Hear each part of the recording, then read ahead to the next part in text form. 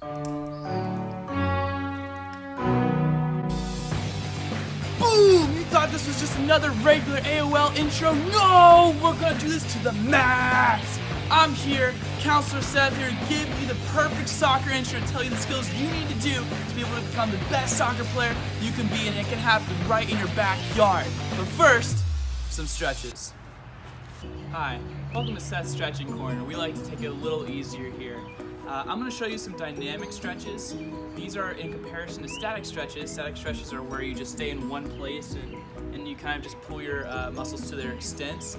Dynamic stretching is actually better for mobility, which is why certain soccer players, runners, or many other sports that involve a lot of movement, they use dynamic stretching instead. So I'm going to give you a couple of quick examples for the best ways to prepare yourself for a soccer game. You should always be stretching before you do any amount of soccer. So stretch your muscles and they'll reward you back with some great exercise afterwards.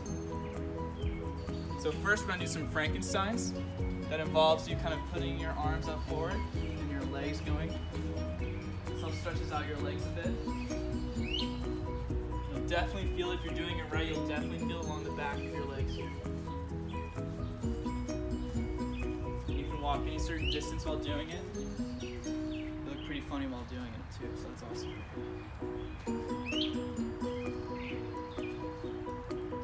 Now do that for a bit, but once you finish your Frankensteins, then you want to move to butt kicks. Butt kicks will involve you hitting the back of your butt with your heels.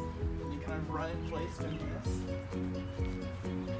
And you should feel that a lot right here on your quads, the outside of your quads.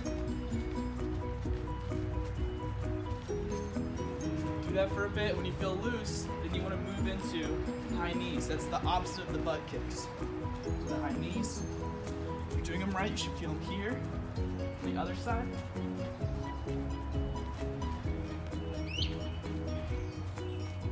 And then we want to work on the inside. So we just did the outside, we want to work on the inside of our legs. So now we're going to do closed gate.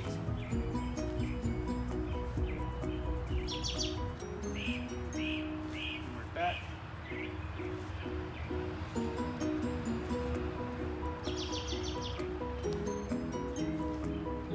Once you do that for a little bit, then you want to open the gate.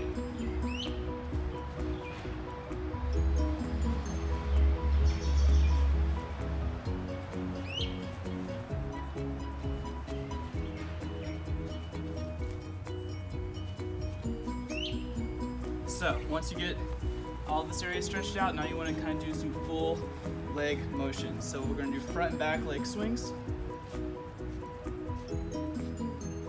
You should feel that pretty much about everywhere once you start doing it right. On the leg, I mean. When you swing up, you should feel it here. When you swing back, you should feel it here. And then, switch legs.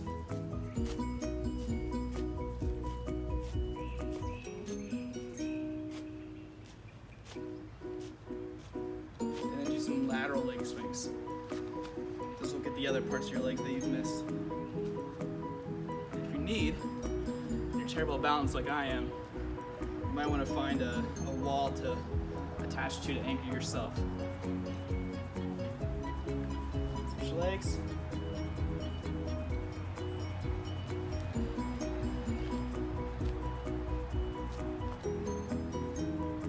You can see I use my arms to keep balance as well.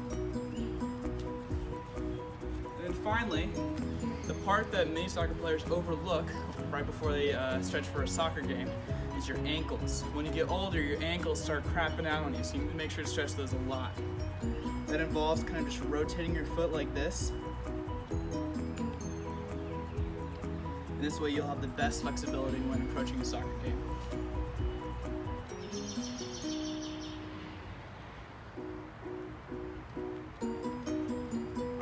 Now there are some other stretches that you want to do as a soccer player, like helping out your arms a bit, getting your torso stretched, all that stuff. We're going to skip those today just because you don't need them for this particular exercise, but I'd recommend looking into those when you want to do some like full-fledged soccer games. So, alright, let's move into the drills. So when people often think of soccer practice, they often think of shooting into a goal or doing a lot of sprints or something. I think one of the best aspects of soccer is having great control over the ball, and you can do exercises that enhance those abilities right here in your backyard. All you need is a soccer ball and perhaps some things that signify what could be a cone. I found some bricks over there that I'm going to use for future drills, but right now you don't need anything other than your feet and a soccer ball. We're going to do a drill called outside, inside. That just involves you touching every part of the ball with every part of your foot. You need to get used to being able to touch anywhere so you can easily avoid an opponent, get around an opponent, or even receive a pass very easily. So real quick, I'm going to show you outside, inside. That involves you hitting the ball with your outside foot and then hitting the inside of your foot and switching feet and hitting with the outside of your foot and then the inside of your foot. So you're getting all parts of your feet covered with the ball. And when you do it fast, it can kind of look like this. You can see that the quarantine has not been kind to my soccer skills. I'm gonna have to actually work on this a bit myself. But once you do this, you should be able to get just about any touch on the ball. And you can imagine how in a game, if there was someone near me, I could then very easily, hopefully dribble around them quite well. So you want to try this for about 5 minutes or so, and then you can get really used to the ball. You can even go a little farther with your touches. You can even go outside, outside, inside, which is a wild variation.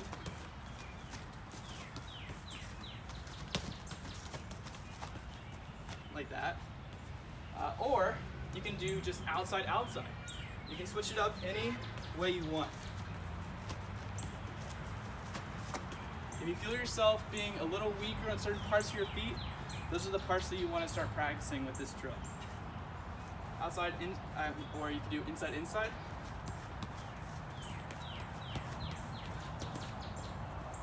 Anything of that nature. So that's our first drill. And now for the drill I am possibly the worst at and I need to work on, which is why I'm going to show it to you today. We just went over how to effectively coordinate yourself around the ball with your feet, but let's say you're in a game, you're running and you get a brilliant pass from someone, but it's a lob ball, right? It's going over your shoulder. You need to find some way to trap it and be able to score it yourself, right? You want the glory, take the glory, but before you get the glory, you need to practice with this particular drill. So this involves just practicing how to trap the ball before you can do anything else with it. So either with a partner or yourself, you can just simply lob up the ball and try to trap it the best with your feet. I'd recommend when trying to trap a ball, you angle your feet so that when you hit the ball, you trap it at an angle right here so that it doesn't have many other angles to go. The best way you can do this is to orient yourself so that when receiving the ball, it lands in front of you and starts bouncing in front of you so that your next touch can deliver you closer to the goal. So I'm going to show you what this might look like. Hopefully, we'll see if this goes well. So you lob it up, you touch it, and then you're ready to go straight to the goal. Now, if you're better than this than I am, you'll be able to lob it and trap it so that it doesn't even bounce close to the amount that I was having it bounce. So let's see if I can do this. So you can see there that I was quickly ready to score the goal at a moment's notice within 2 touches. 1 touch to drop it, then another touch to shoot it. Ideally, that's what you're supposed to be able to do. Or if you're Lionel Messi, you should just be able to rail it with just a 1 touch, but you know, none of us are really quite there yet. So you can do this in many different ways. If you're near a wall, you can even just throw out the wall and try to trap it like that and start going. Or if you want, if you're really up for a challenge and some exciting stuff, launch the ball up in the air and try to trap it. As you can see, not the best at this. There are many variations that you can do to try to trap it, but the idea is you want to just have it land on the ground as close to you as possible in front of you so that that next touch, you're ready to go for the goal.